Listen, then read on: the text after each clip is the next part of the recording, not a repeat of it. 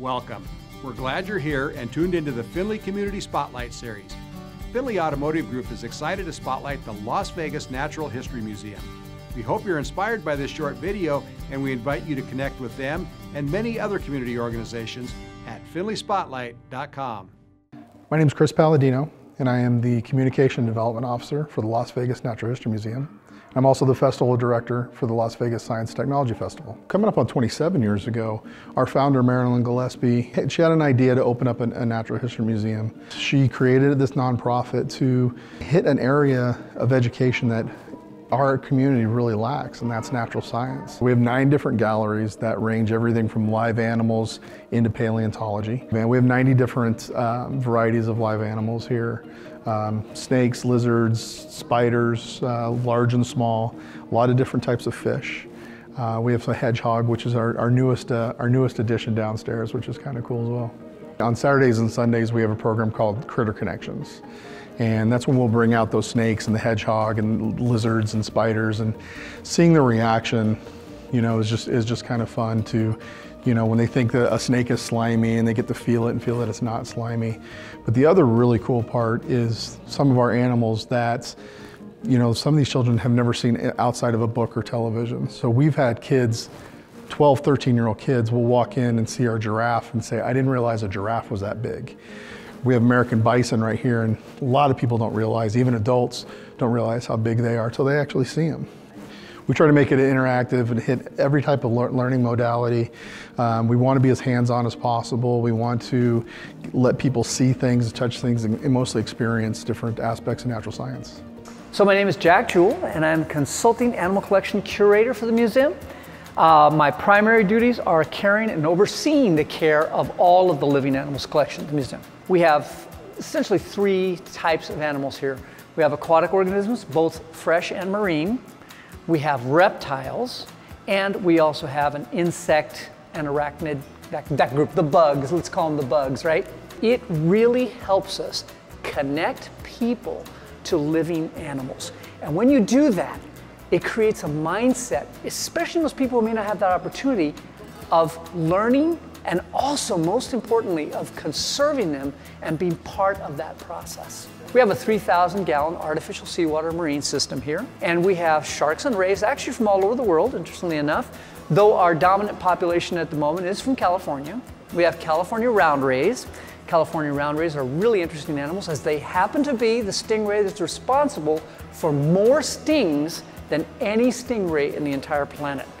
4 times as many as any other stingray. We also have a California horn shark, another great interesting animal. Anybody who dives may have seen one because they're very common. They're called horn sharks because they have 2 spines right in front of their dorsal fins that look like horns. And they're a relatively cryptic species in the wild, and even here, spend a lot of time hiding inside caves and rocks, but then they come out and they're beautiful and attractive animals. Horn sharks are found all over the world. This particular one is a California horn shark. Then we have a group of bamboo sharks. We have white spotted bamboo sharks here, and some really interesting things with them. All of these were born in our care. So either here at the museum or in other aquarium facilities that have been donated to us. When we do the feed, one of the things that we do is we're constantly interpreting it to our visitors, right?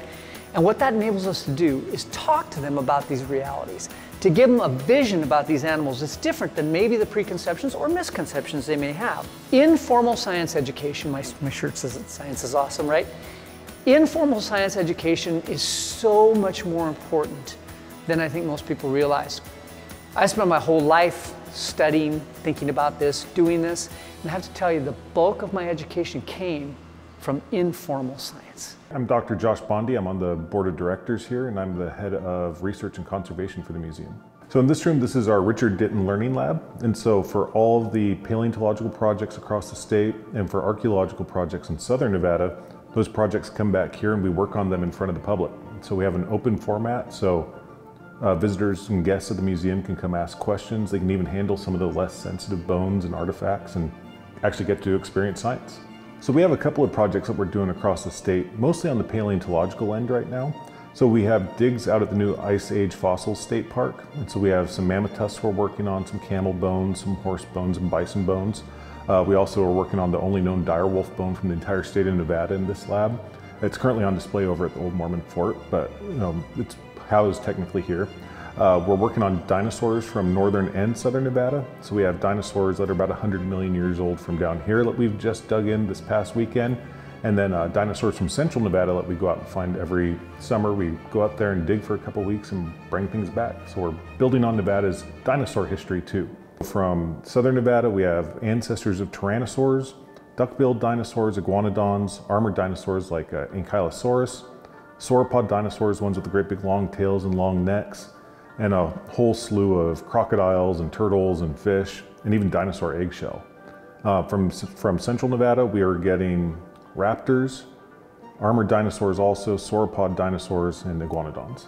We excavated a partial skull of a four-tusked elephant-like animal from Esmeralda County, rhinos, horses, camels that fill the same ecological niche as giraffes. We find those across almost every single county in the state. So this is a mammoth tusk which was found at Ice Age Fossil State Park. Me and a couple of undergraduate volunteers went out and dug this thing up about 3 years ago. So based upon the diameter of the tusk, if we look to the right, that's where the tusk would have been in the socket of the animal because it's still hollow. So I sent the diameter of that tusk off to a couple of mammoth experts. They said if it was a male, it was probably a teenager when it met its demise. If it was a female, it was probably in its 20s. Under the microscope here, we have an attached camera. And so in addition to the really big stuff, we also study the really small things. So upstairs, we have a screen washing setup. So we take sediment from our various projects and we dump it into these nested screens and just let them float in a tub. And as the water breaks down the sand and the silt and the clay, all that passes through the screens.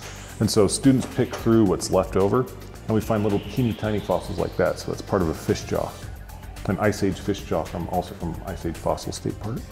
As much as I love digging up dinosaurs and mammoths and things like that, it's the little things that tell us more about environmental change and climate change and things like that because they're more sensitive to it. So with some recent funding, we were able to procure a scanner, a 3D scanner and a hand scanner and a 3D printer. And so now we have the capability of 3D digitizing all of our artifacts and our fossils. And so that helps us to conserve them not only physically but digitally, because if the actual specimen breaks, we can print off a replica of it. But it also gives us a mechanism we can make educational tools out of those. We can email them to teachers and teachers can build lesson plans around them. And say a researcher in Germany or Russia wants to study a Nevada dinosaur. We can email it to them. Well, just in general is that Nevada is largely an untapped resource when it comes to fossil resources. And so through a lot of hard work, through the work of a lot of volunteers and the generosity of the museum and supporters of the museum, we wouldn't be able to have this open lab in order to share the history of Nevada with the citizens and with guests as well. So any fossil that's not coming to this lab right now, we're losing out of state. So people should come down and see their fossils. We have two major fundraising initiatives throughout the year. One is our Dinosaur Ball, which is our black tie gala, which happens in November. Then we have our Sundown and Downtown events, which happens during the springtime, which is focused on bringing people down to the museum that haven't been here. We're a 501c3, we run strictly on donations and the money that we get on admission. So coming down here is the best way that you can support the museum. It's very family friendly and it's affordable. One of our best values is our family membership, which is $65 for the year, which gets your family full access to the museum as many times as you want throughout the year. So just that little bit of money, and it goes a long way for us and goes a long way keeping our exhibits up and running and our animals fed and taken care of as well. And I encourage everyone to bring your kids, their grandkids, and kids, bring your parents. Because a lot of people don't know what an incredible place this is. There are experiences to be had, knowledge to be gained, and family building to be had at all times.